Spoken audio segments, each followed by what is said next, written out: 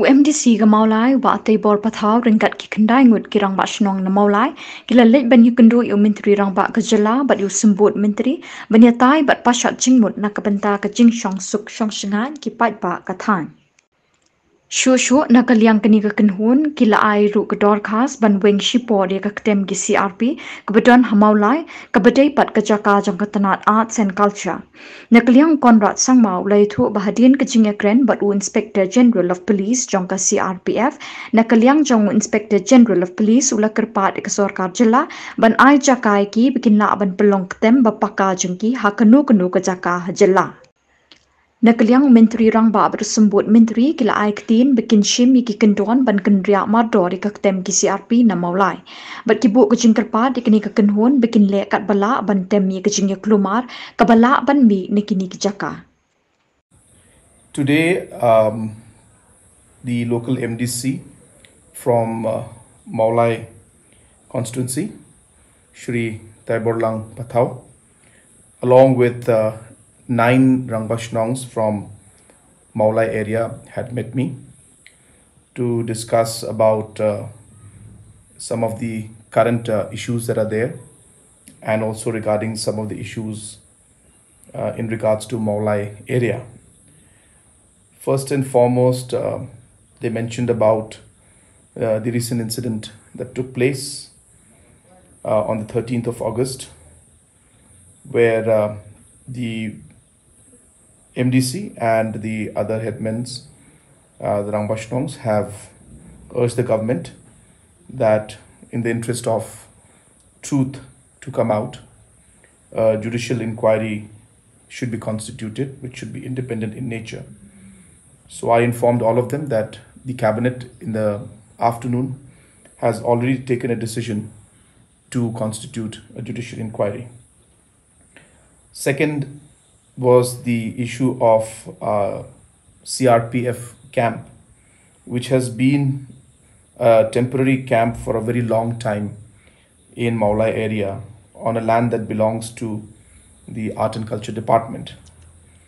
Therefore, based on the memorandum that was submitted by them, I had a quick conversation with the IG from CRPF,